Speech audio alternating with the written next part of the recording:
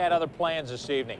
In the first, cleanup hitter with man aboard, 2-run shot, makes it 2-zip. Indians go to top of 2. Meat will erase that lead in a hurry. Casey aboard to the right field bullpen. We're all tied up. Still in the second. Pokey Reese muscling up big time. His third on the year. The Reds lead 3-2. Not for long. Bottom of 2, Richie Sexton punishing Nagel's offering for a solo home run to left. Kind of like batting practice already, guys. 3-3, and David Justice coming up again in the third. Oh, my. That's a bomb. Second of the game for him. It's 5-3 Tribe. Top of 5. It was 6-3. Dante Bichette guiding one into center field. That'll score Junior from third. Makes it 6-4. The Indians' bullpen was erratic but effective. Spire launches one into the first row with Larkin at the plate, and then he struck him out. Bottom of 7. Sexton refusing to give Justice the glory. His second large win of the game as well, 7-4. And this was appropriate for the Reds night. In the 9th, Casey taking one deep to left to lead off. Cabrera leaping at the wall. Great catch. Reds lose their 4th in a row, 7-4 Tribe. On a box score bonus, Nagel suffers his first loss for the season in their last 4 games. Reds starters 0-4 with an 8.80 ERA. Justice has his 18th career 2-homer game. Steve Paris is now winless in his last 6 starts. He falls to 2-9 as the Reds drop their 5th straight, 6-5 to the Indians. Let's go to the Jake. Ken Griffey Jr. puts the Reds on the board in the first with his 17th homer. This is a 2-run blast to right. Reds up 2-zip. Now the Tribe tie it, but former Red Dave Burba gets lit up by Michael Tucker. That's his 9th homer. 2-run shot in the 4th. It's now Reds 4-2. But Travis Fryman leads off the 4th with his first of 2 homers today.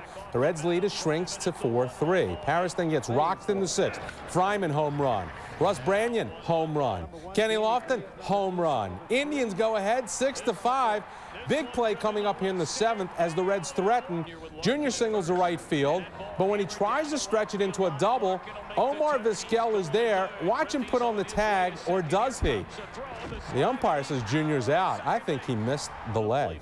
That hurts. Best play of the game by catcher Benito Santiago. Fryman singles to left. Robbie Alomar tries to score. Tucker throws. Santiago tags Alomar's thigh. Now that's a tag.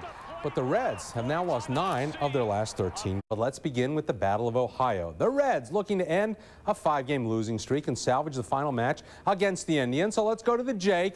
And you got to feel sorry. Poor Benito Santiago. Oh, man. You wish he caught that one, right? Bottom of the first, Valone in trouble. Runners on second and third. Only 1 out. But Dimitri Young, great snag, turns a double play. The Reds fall behind, though, 3-0 in the 3rd.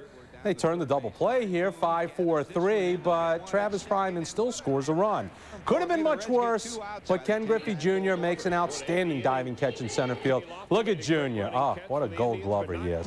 When Richie Sexton homers the center in the 7th, the Indians are up 5-0. The Reds are down. Chuck Finley is awesome until his wild pitch scores Aaron Boone. Reds come back 5-1. Fortunately for the Reds, Finley is pulled. His reliever, Justin Spire, well, he sends a 2-0 fastball to the comeback kid Junior, bangs his 18th home run, ties the game, 5 on the 8th. Danny Graves dodging a big bullet in the 10th. Bases loaded. Look what Omar Vizquel does. He helps him turn a double play. Then we move on to the 13th. The Reds loading up the sacks for Aaron Boone. Base hit to left field. 2-run score. The Reds are up. Manny Ibar, come on and get your win. Striking out David Justice. Ball game's over. Reds in 13 win it 7-5. We were very fortunate to have one guy up that could give you the 3-run homer. And you had a young pitcher out there that, couldn't afford to make a mistake, and he did. That's a big win for us.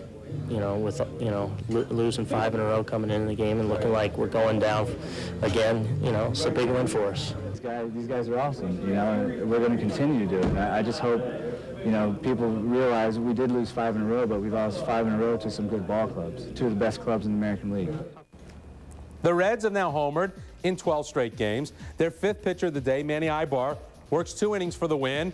Dante Bichette rolls his ankle, sliding back in the 2nd off a pickoff attempt. He left in the 4th with a sprained right ankle. He is now day-to-day. Another interesting stat for the Reds pitching.